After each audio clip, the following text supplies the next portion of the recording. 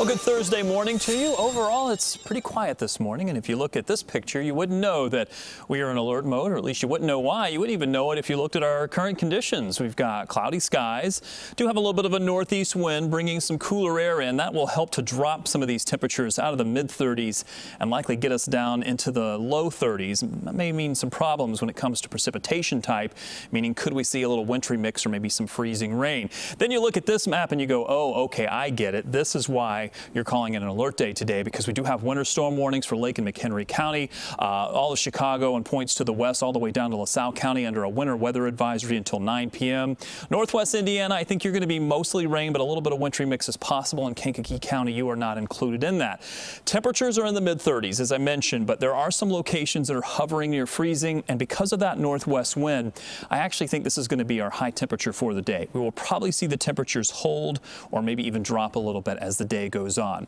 I'm going to show you a little bit of a wider view, and there's a couple of things here that are interesting to notice in this latest satellite and radar imagery.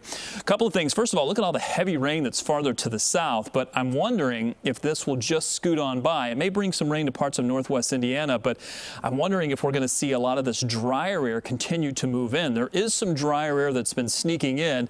Radar returns have been showing some snow to the north and west, but we may kind of be socked in the middle here with some drier air. That may eat into some of what we've been considering as far as accumulations across the city. But I'm going to hold to my forecast. I don't think the models are doing as good a job as they could. I'll show you what Futurecast is spitting out. There's that rain about an hour from now.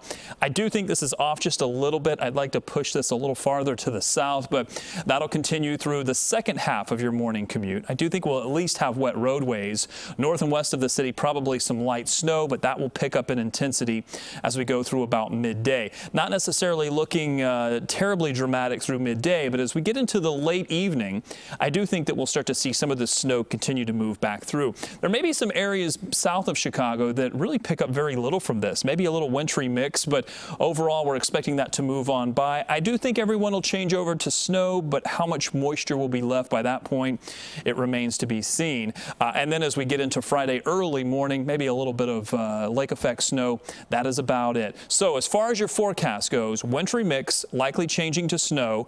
I do think the heaviest amounts will be farther to the north and west. I think this is overdone. I think the dry air is going to cut into this, but look how steep the drop-off is.